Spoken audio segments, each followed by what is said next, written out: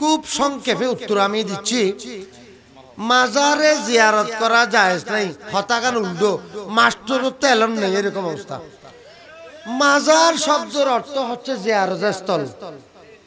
মাজার শব্দের অর্থ হচ্ছে জিয়ারতের স্থল। জিয়ারতের স্থলে জিয়ারত জায়েজ নাই, ইবে হইল বাত খাইবে জায়গাত বাথন জায়েজ নাই তো খড়ে জায়েজ আছে, ইবে খন্ডিলে বেয়া হইলে কথা। আল্লাহ আখল কেন ইল্লে কমি যাগুই মাজারও জিয়ারত জায়েজ নাই। আরে ভাই তুমি জিয়ান খর হইলে দি মাজার মানে কি তো ইবে হইলে হলে দি জিয়ারতের স্থান জিয়ারত জায়েজ নাই, ইবে হইলে। তারপরে কথা হচ্ছে আমাদের নবী বলতেছেন আলা ফাজুরুহা, তোমরা কবর জিয়ারত করো, মাজার জিয়ারত করো। কোরআন হাদিস শরীফে ডাইরেক্ট বলতেছেন আলা, খবরদার, খবরদার যাত্রার হতান অন্য, ফাজুরুহা মাজার জিয়ারত করো, ফাইন্নাহা তুজাহিদুল আখিরা, কারণ জিয়ারতের মাধ্যমে আখিরাতের জিকির হয়, ওয়া তুযাক্কিরুল মউত, মওতের জিকির হয়। সুতরাং জিয়ারত করা আমাদের নবীর নির্দেশ।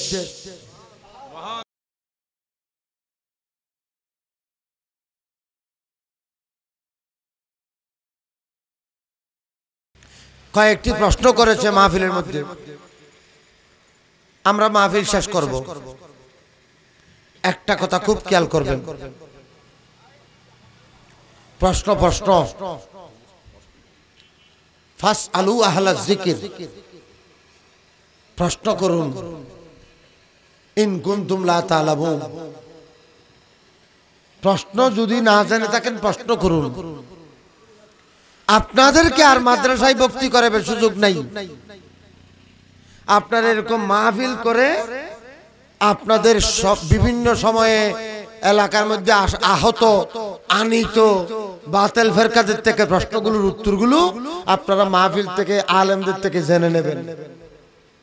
কারণ এই সমস্ত প্রশ্নের উত্তরগুলো যদি আপনারা দিতে না পারেন আপনাকে ওয়াবি বানিয়ে ফেলবে, বাতিল বানিয়ে ফেলবে। এখানে একটা প্রশ্ন আমি আপনাদের সামনে উল্লেখ করছি এবং প্রশ্নগুলোর উত্তর দেওয়ার আগে আমি আবার নিজে স্বীকার করতেছি আমার কাছে এলম কালাম এমন নাই যে সব প্রশ্নের উত্তর দিতে পারবো। সুবহানাকা লা ইলমা লানা ইল্লা মা আল্লামতানা, আমার কাছে সব এলম নাই, যা জ্ঞানের মধ্যে যারা জানা আছে আমি সেটা উত্তর দেব ইনশাআল্লাহ। আল্লাহ পাক তৌফিক দান করুন, সবাই বলুন আমিন। এখানে কয়েকটা প্রশ্নের মধ্যে একটা প্রশ্ন আসছে আজানের আগে সালাতু সালাম জায়েজ আছে কিনা। আপনারা আমি শর্টকাট বলি, আজানের দোয়ার মধ্যে আপনারা কি বলেন? আল্লাহুম্মা রাব্বা হাযিহি দাওয়াতি তাম্মা, এই তো কথা। এটার মানে কি?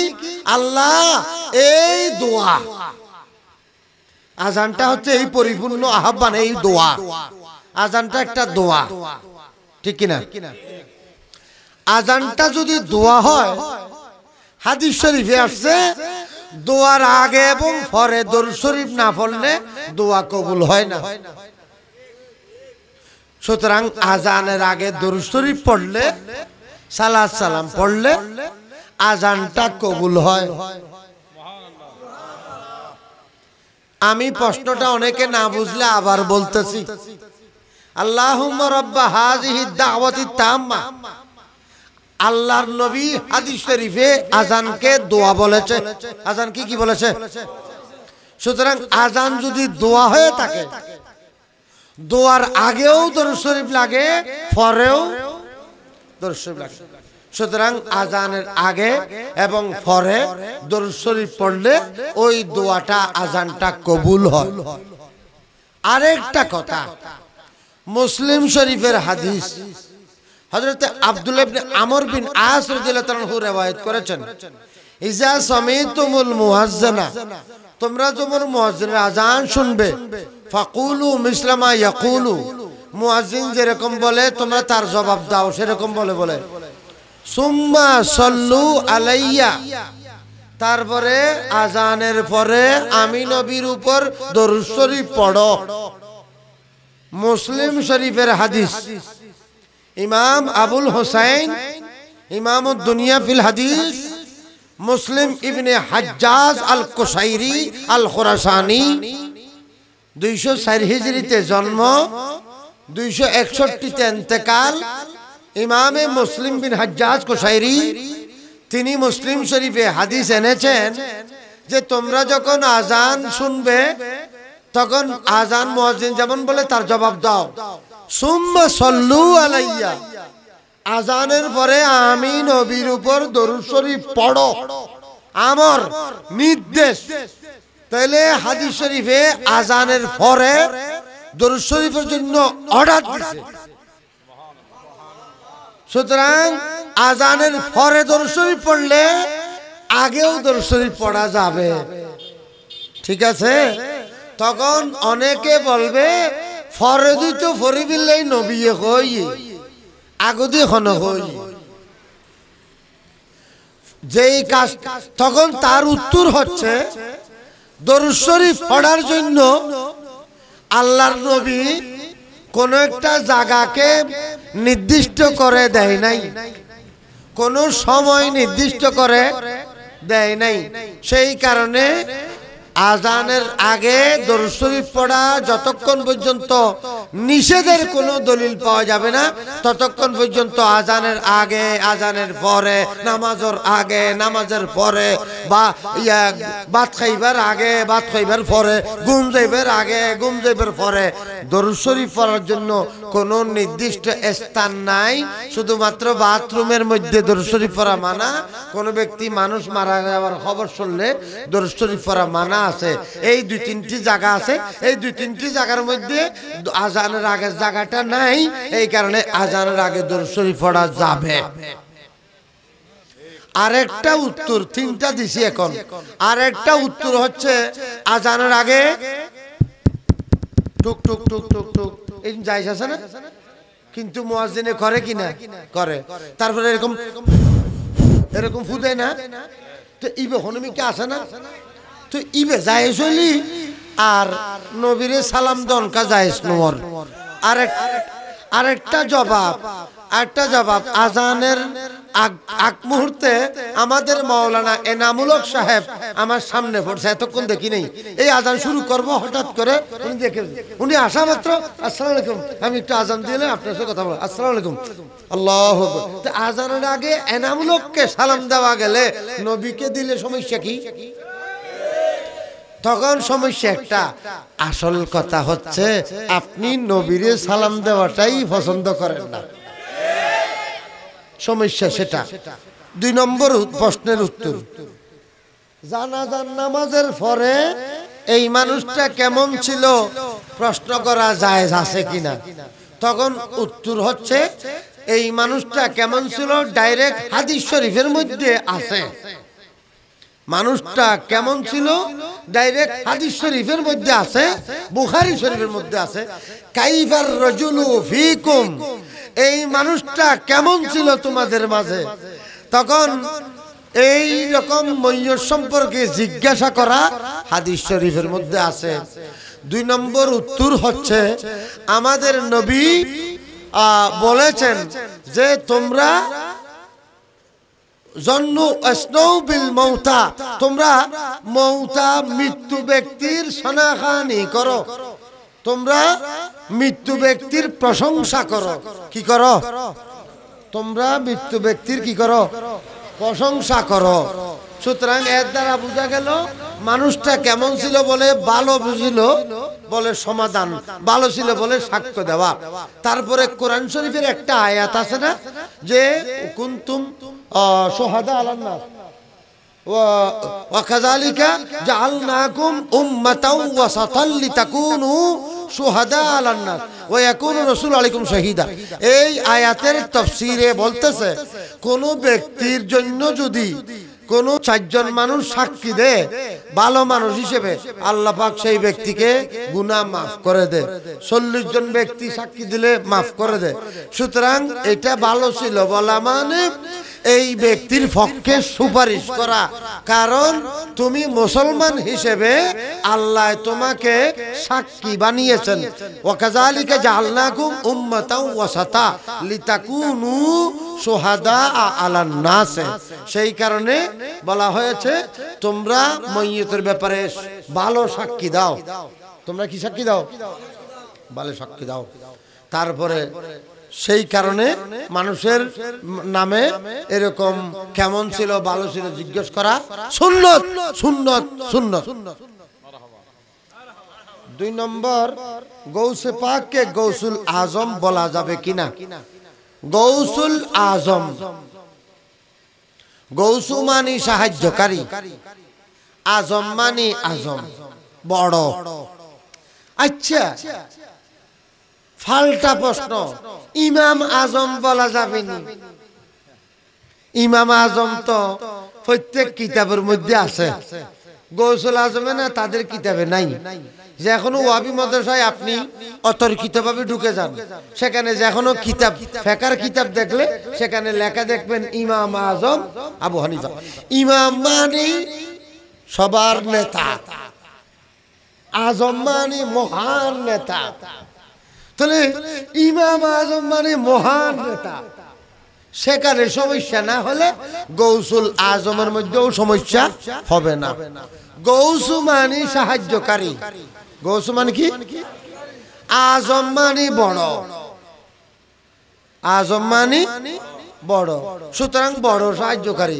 যেহেতু বেলায়েতের জগতে গৌসে পাকের মতো বেলায়েতের বন্টন এবং সাহায্যকারী ওলিদের মধ্যে আর নাই, সেই কারণে গৌসে পাককে গৌসুল আজম বলা হয়।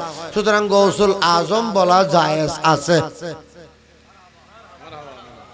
তারপরে বাতিল আকীদার পিছনে নামাজ পড়া যাবে কিনা? বাতিল আকীদাদের পিছনে নামাজ পড়া যাবে কিনা? এখন বাতিল আকীদা বলতে যদি এই আকীদা আল্লাহ সংক্রান্ত হয়, রসুল সংক্রান্ত হয় এবং ওলি সংক্রান্ত হয়, বিশেষ করে আল্লাহ এবং রসুল সংক্রান্ত, যেমন নাকি ওয়াহাবিরা, ওয়াহাবি হলে হনকে তখন গোসল আনি, আমি গালি দিয়ে বলতেছি না, ওয়াহাবিরা তাহাদের বইয়ে লিখেছেন আল্লাহ মিথ্যা কথা বলতে পারে। সুতরাং এই ধরনের আকীদা যার বাতিল আকীদা, সেই ব্যক্তির ঈমান নেই। কি নেই? আল্লাহ মিথ্যা কথা বলতে পারে যে ব্যক্তি বলেছে লিখেছে, সেই ব্যক্তির ঈমান আছে না? তো বেঈমানের পিছনে নামাজ জায়েজ আছে কিনা এটা আমার থেকে জিজ্ঞেস না করে আপনারা জিজ্ঞেস করলেও হয়ে যাবে। আপনারা একজন আরেকজনকে জিজ্ঞেস করেন, ভাই রতন্যের পিছনে নামাজ জায়েজ হইব না? দৌড় হতা হলি দিন ইয়ে না হতা হলি দিন রতন্যের পিছনে গিয়ে নামাজ যায় কেন ভাই? বলে যে হে তো হিন্দু, তো সেই যেমন জাহান্নামী বিধর্মী ধর্ম ঈমান চলে গেছে বেঈমান। আল্লাহ মিথ্যা কথা বলতে পারে যে বলেছে, সেও একই প্রকারের বেঈমান, তার পিছনে নামাজ জায়েজ নেই। আরেকজন যেমন নাকি নবী করিম সাল্লাল্লাহু আলাইহি ওয়াসাল্লাম দোষে গুণে মানুষ, কোন কেউ যদি বলে, যেমন নাকি জামাতিরা বলে তাকে, মাওলানা মওদুদী সাহেব বলেছেন দোষে গুণে ভরা, মাটি দিয়ে গড়া, মাটি দিয়ে সৃষ্টি, দোষে গুণে ভরা। এখন গোটা দুনিয়ার মুসলমানদের আকীদা হচ্ছে, ইমাম আজম তার ফিকহে আকবরের মধ্যে লিখেছে, তহাবি আবু জাফর তহাবি তার আকীদা তহাবির মধ্যে লিখছে, এবং আকায়েদে নসফির মধ্যেও আছে আল আম্বিয়াউ মাসুমুনা ক্বাবলা নবুওয়াতি ওয়া বাদাহা, নবীরা নবুয়তের আগে পরে সব সময় মাসুম, সব সময় কি? সুতরাং নবীরা কোনো গুনাহ নাই। এখন যদি আপনি নবী গুনাহ আছে বলেন, তাহলে নবী সম্পর্কে আপনার ঈমান নাই। তো নবী সম্পর্কে ঈমান না থাকলে সেই ব্যক্তি কি আর ঈমানদার আছে? সুতরাং বেঈমানের পিছনে নামাজ জায়েজ নেই। এই কারণে যেই ব্যক্তি নবীরে মাসুম মনে করে না তার পিছনেও নামাজ জায়েজ নাই। তারপরে মনে করেন নবী গায়েব জানে বলে আমরা কোরআন হাদিসের মধ্যে পাচ্ছি, যারা নবী গায়েব জানে না বলে তাদের পিছনেও নামাজ জায়েজ নাই। তারপরে আসতেছে নবী জিন্দা আছে এই কথা যে মানে না, নবী মরে গেছে মাটির সাথে মিশে গেছে এই ধরনের কথা যেই ব্যক্তি বলে সেই ব্যক্তির পিছনেও নামাজ জায়েজ নাই। আমি সামনে যাচ্ছি। আর একটা প্রশ্ন, রাসূল পাক সাল্লাল্লাহু আলাইহি ওয়াসাল্লামের নাম শুনে সুমো দেওয়া, এটা বলে ফেলছি না? আচ্ছা আর আছে না লাগা মিলাদুন নবী জায়েজ আছে কিনা, কোরআনের আয়াত নম্বর হাদিস নম্বর, এটা কিন্তু কোরআনের আয়াত আমি কয়েকটা পড়ে ফেলছি। এরপর আবার হাদিসের নম্বর দরকার আছে না, জিয়ত কোরআন শরীফত আছে আর হাদিস উনি কাইন্ন ভর্ত, তারপর দিও হাদিসের মধ্যে আছে। বুখারী শরীফে কিতাবুস সাওমে আয়েশা সিদ্দিকার থেকে রিওয়ায়াত, সুইলা রাসূলুল্লাহ সাল্লাল্লাহু আলাইহি ওয়াসাল্লাম আন সাওমে ইয়াউমিল ইসনাইন। আয়াত তো আমি আয়াতে মিসাক দিয়ে বলছি, সূরা সব থেকে বলেছি, আরো অনেক আয়াতের কথা বলেছি। লাকাদ জাআকুম রাসূলুম মিন আনফুসিকুম সূরা তওবার শেষ আয়াত সেটাও বলছি।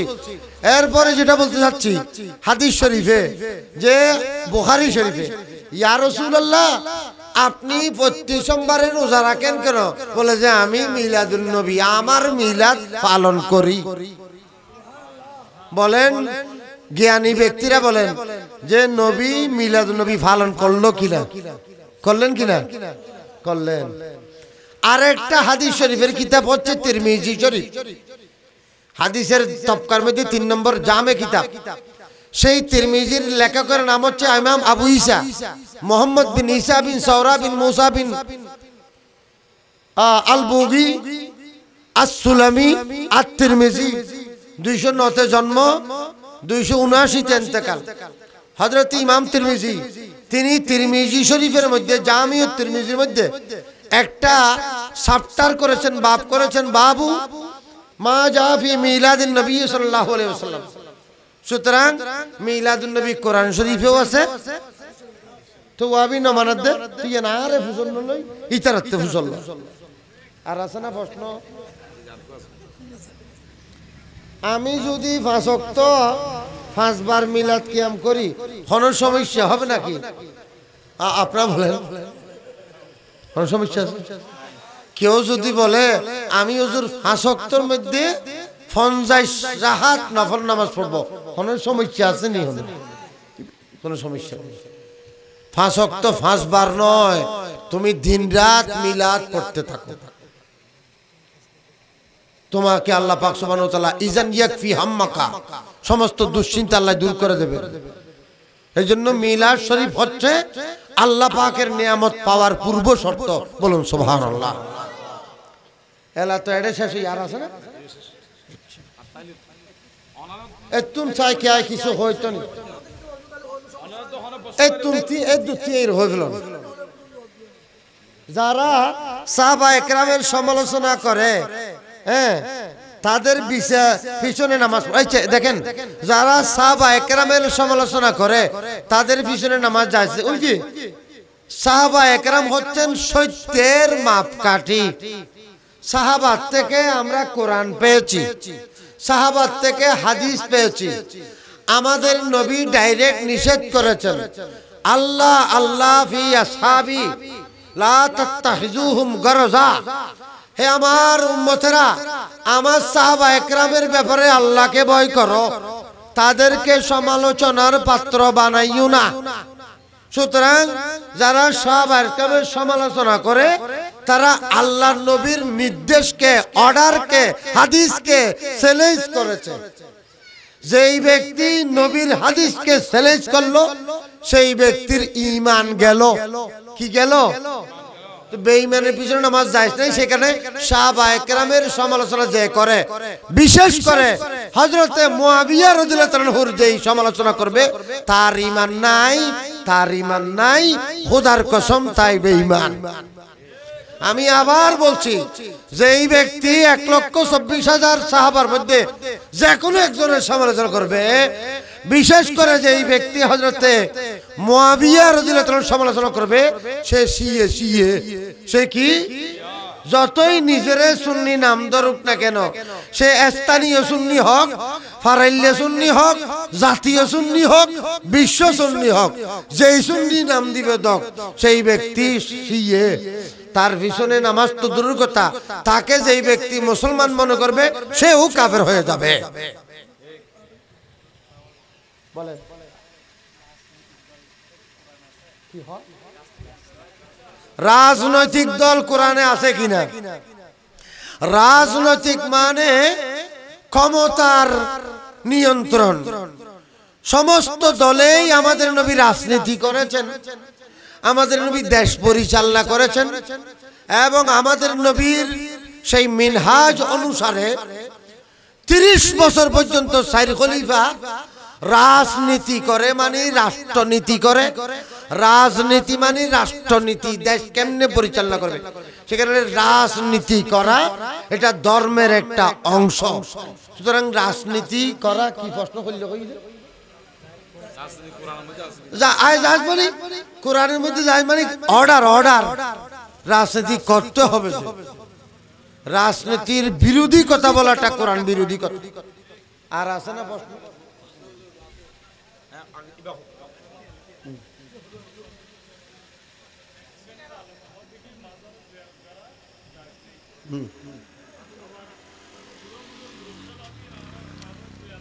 শেষই না?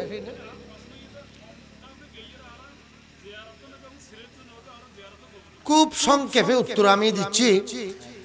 মাজারে জিয়ারত করা জায়েজ নাই, হতাকার উল্টো মাস্টার তো এলম নেই, এরকম অবস্থা। মাজার শব্দের অর্থ হচ্ছে জিয়ারতের স্থল। মাজার শব্দের অর্থ হচ্ছে জিয়ারতের স্থল। জিয়ারতের স্থলে জিয়ারত জায়েজ নাই, ইবে হইল বাত খাইবে জায়গাত বাথন জায়েজ নাই, তো খড়ে জায়েজ আছে। ইবে খন্ডিলে বেয়া হইলে কথা, আল্লাহ আখল কেন ইল্লে কমি যাগুই। মাজারও জিয়ারত জায়েজ নাই। আরে ভাই তুমি জিয়ান খর ফইলে দি, মাজার মানে কি? তো ইবে হইলে হলে দি জিয়ারতের স্থান জিয়ারত জায়েজ নাই, ইবে হইলে। তারপরে কথা হচ্ছে আমাদের নবী বলতেছেন আলা ফাজুরুহা, তোমরা কবর জিয়ারত করো, মাজার জিয়ারত করো।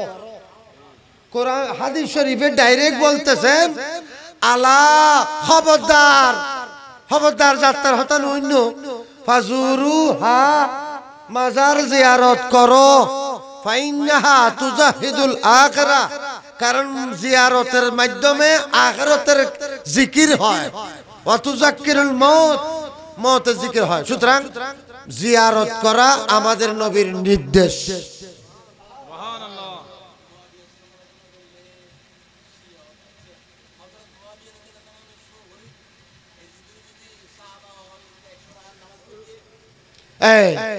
এজিদের সাহাবা হইবার কোনো সুযোগ নেই, কারণ এজিদ তো নবীর আমলের জন্ম নয়। এজিদের জন্ম ঈদের 27 হিজরি হয়, হিজরি। আর নবীর ইন্তেকাল 11-10 হিজরি। আর নবীর ইন্তেকালের আরো 17-18 বছর বাদে এজিদের জন্ম। ইতো যে এজিদের সাহাবী হইব, ইতের মাথা সমস্যা আছে, স্ক্রুব লরি গই টাইটন ভরিব, সে বেয়া হলিবি না বেয়া হলিব। 2 নম্বর হল দি বহুজনে এজিদের রহমতুল্লাহ রাদিয়াল্লাহু তাআলা হতে সরমনের ফিরুগ কি হই মিতের ব্যাপারে হাত হন নফরের মানছে খর, মানছে খর। আর হন প্রশ্ন কি হই, আর অনেককে প্রশ্ন আছে না, হই বলে ডর করে হ।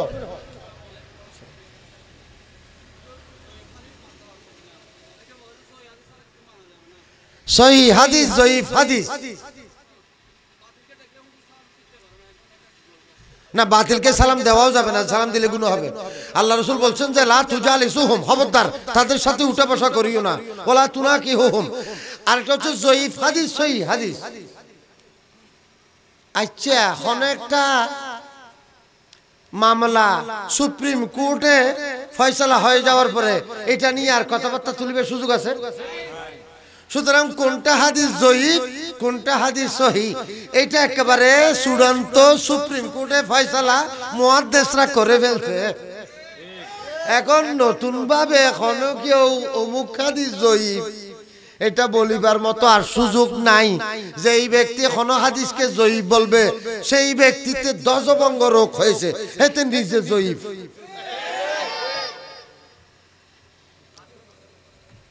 আর প্রশ্ন নাই আল্লাহর? আর প্রশ্ন আছে তো হুজুর, উগ্র প্রশ্ন আছে। হুজুর কি প্রশ্ন করতে?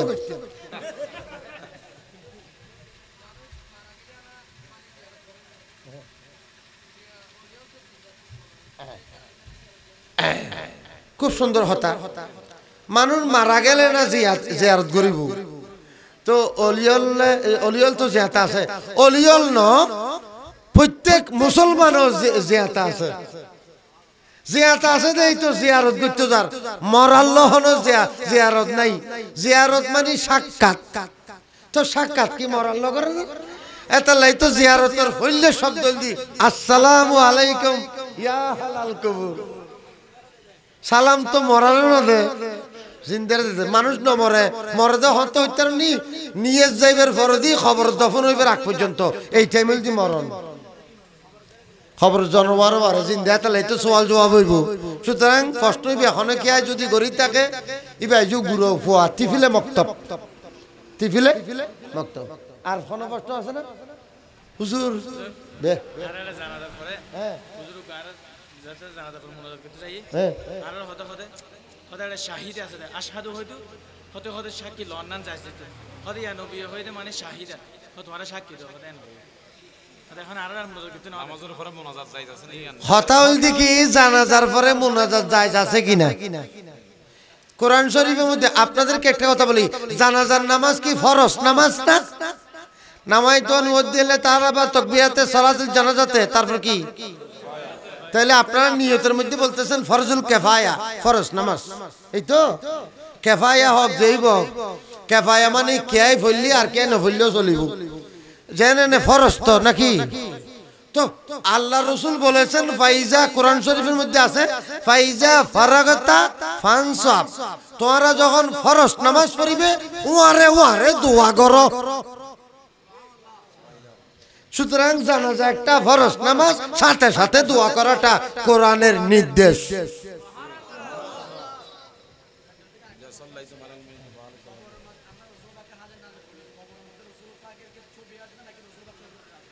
হটা বাজে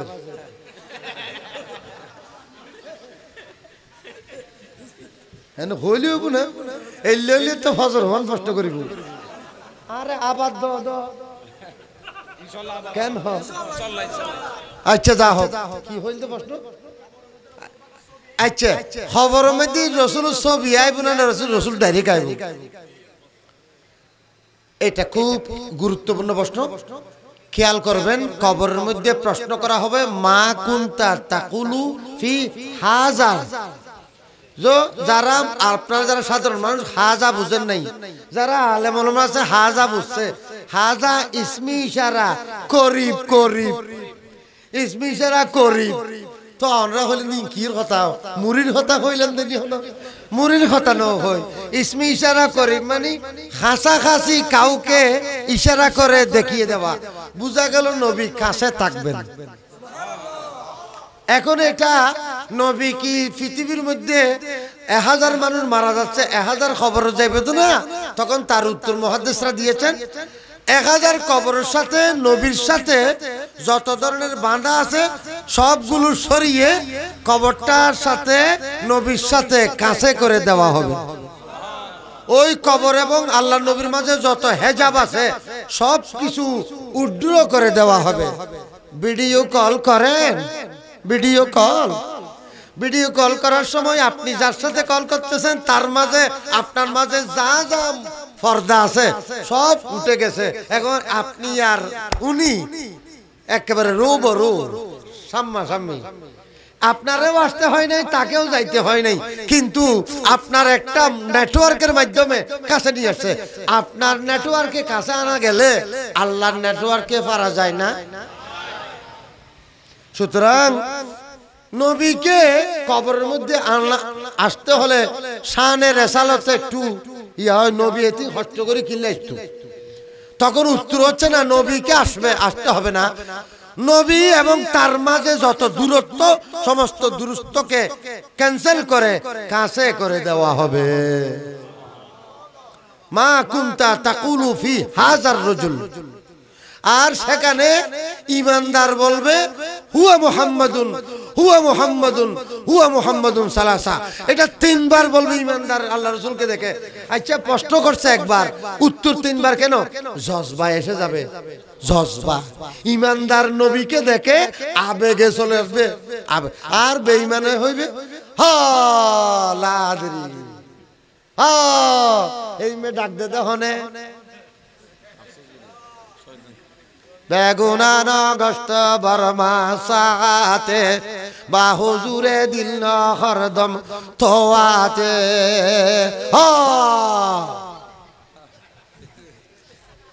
ইবে হাত ডাক খবরস্থানের মধ্যে জাহান্নামের ডাক, হাত ডাক। হাদিস শরীফে ডাইরেক্ট লেখা আছে হা হা লা আদরি, মানে হা এত ন জানি। আর এখানে এই হ ডাক দে তখন আন্দার আদম কিসবা দঞ্জা নম্বরি আজাহাবা নূরে ঈমান নম্বরি,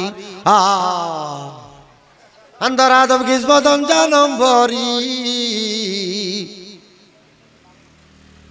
আজাহাবা নূরে ঈমান নম্বরি। এই হ ডাকিবে কি?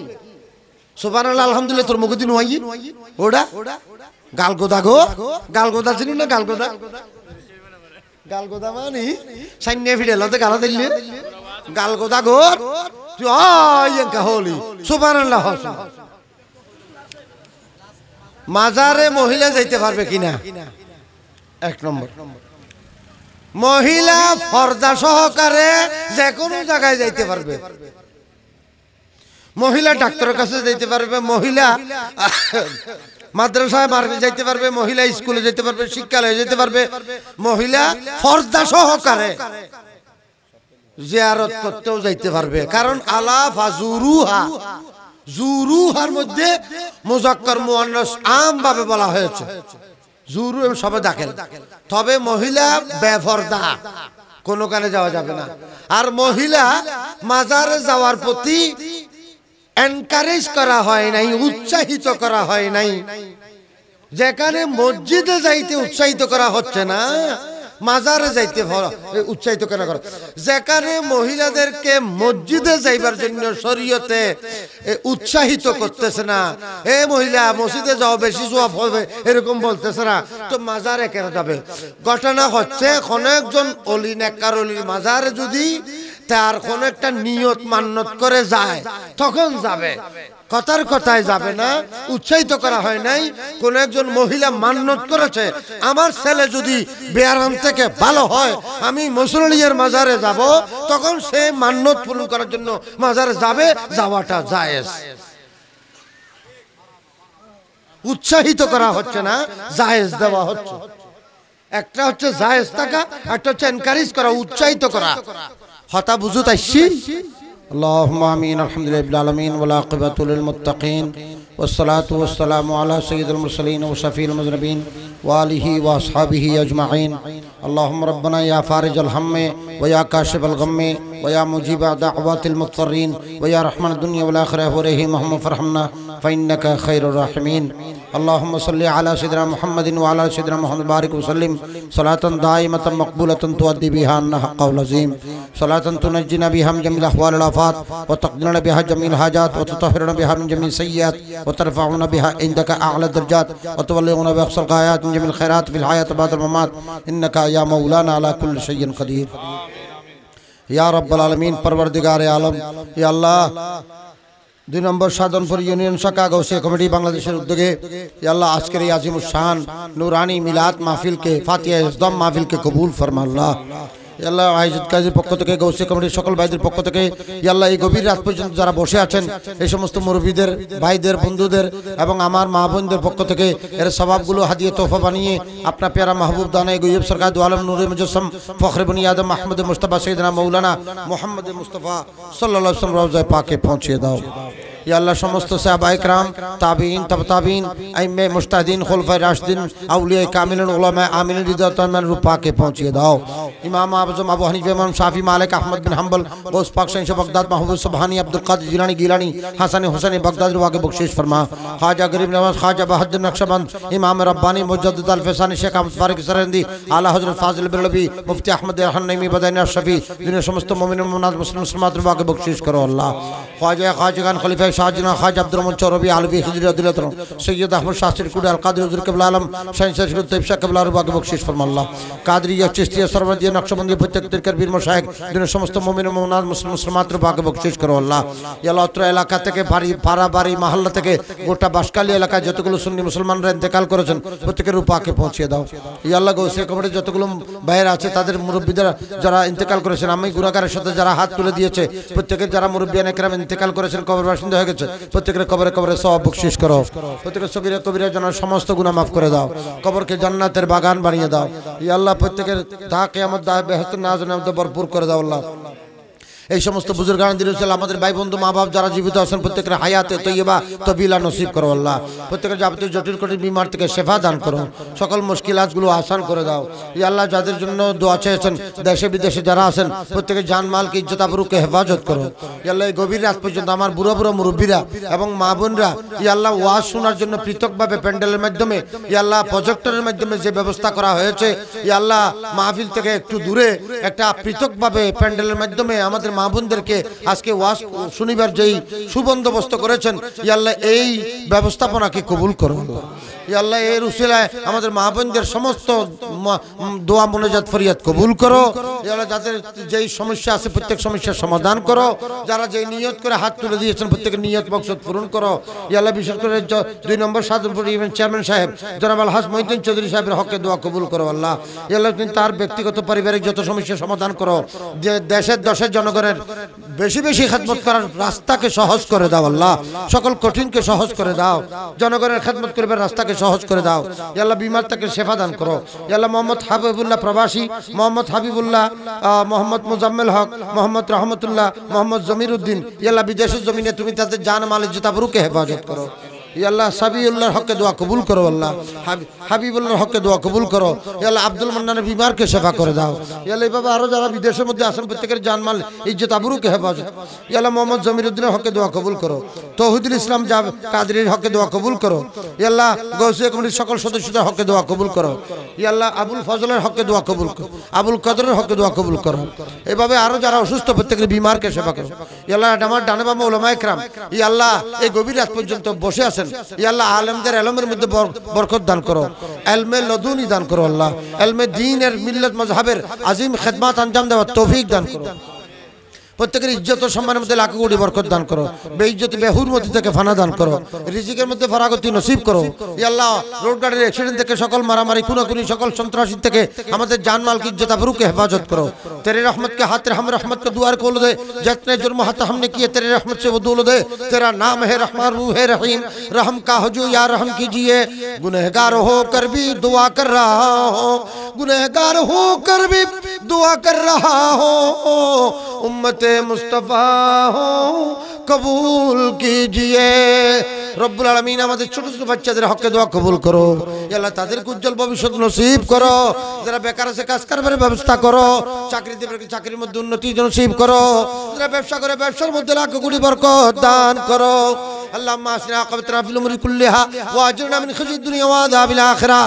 আল্লাহুম্মা সাহহিল আলাইনা কুল্লা সাবিন বিহুরমাতি সাইয়্যিদিল আবরার ওয়া সাল্লাল্লাহু তাআলা ওয়া সাল্লাম রাসূলিল কারীম ওয়া আলিহি ওয়া সাহবিহি বিহাক্কি লা ইলাহা ইল্লাল্লাহু মুহাম্মাদুর রাসূলুল্লাহ। সালাম।